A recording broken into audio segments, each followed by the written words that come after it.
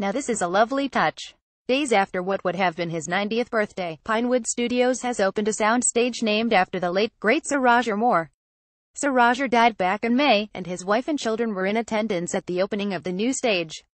Also there were the likes of Sir Michael Caine, Dame Joan Collins, Stephen Fry and longtime 007 producers Michael G. Wilson and Barbara Broccoli.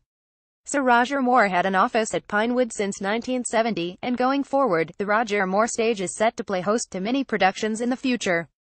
A fitting tribute to a one-off man. BBC.